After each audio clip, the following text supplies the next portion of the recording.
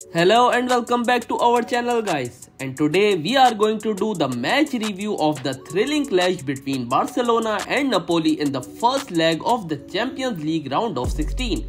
It was an intense battle at the Diego Armando Maradona Stadium, ending in a hard-fought 1-1 draw. So guys, let's break down the key moments for this exciting encounter, but first make sure to hit the like and subscribe button and ring the bell icon for all the latest football updates. Now let's dive into the action. Napoli head coach Francisco Calzona played this game with a 4-3-3 formation, in which he started Merith at goal, Di Lorenzo at right back, Rahmani and Juan were the two centre-backs, and Oliveira played this game at left-back. In midfield, Lobotka started this game alongside Angueza and Cajuste, while in attack, Politano started this game at right wing, Kvaratskhelia at left wing, and Osimhen played this game as a centre-forward. While Barcelona head coach Xavi Hernandez also played this game with a 4-3-3 formation, in which he started Marc-Andre ter Stegen at goal, Jules Koundé at right back, Araujo and Inigo Martinez were the two centre-backs, and Joao Cancelo played this game at left-back. In midfield, Andreas Christensen played this game alongside Ilkay Gundogan and Frenkie de Jong, while in attack, Lamine Yamal started this game at right wing, Pedri at left wing, and Lewandowski played this game as a centre-forward. In the first half, Barcelona came out strong, dominating the Napoli half with impressive ball movement and creating early opportunities. Lamine Yamal and Ilkay Gundogan posed a constant threat, testing Napoli's goalkeeper Alex Merith. However, Merith's stellar performance with 3 crucial saves denied Barcelona an early lead.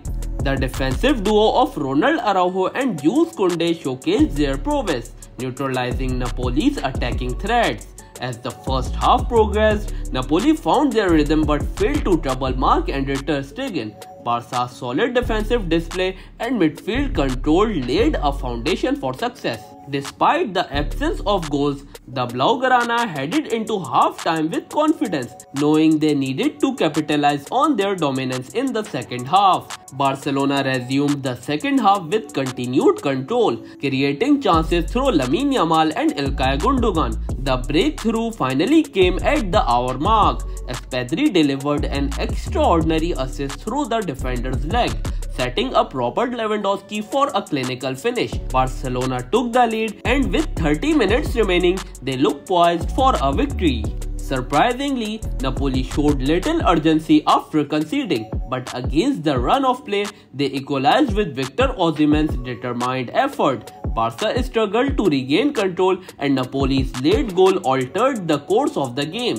Xavi Hernandez introduced Rafinha and Joao Felix in search of a winner, but the Napoli defense held firm, and the match ended in a 1-1 draw. While the result might be bittersweet for Barcelona, a draw away in the Champions League knockout stages is never a bad outcome. The team showcased maturity and strength throughout, creating numerous chances. Napoli's equalizer may have shifted the momentum, but the Blaugrana can take encouragement from their overall performance. Now let's take a look at the match stats. Napoli took a total of 6 shots, in which only 1 of them was on target, while Barcelona took a total of 12 shots, in which 6 of them were on target. Napoli had 49% of possession, while Barcelona had 51% of possession. Napoli committed 11 fouls, while Barcelona got 14 fouls and also got 3 yellow cards. So guys, what are your thoughts on the match? Do you think Barcelona will secure a victory in the second leg? Share your thoughts in the comment section down below, and don't forget to like, subscribe and hit the bell icon for all the latest football updates. Until next time, thank you.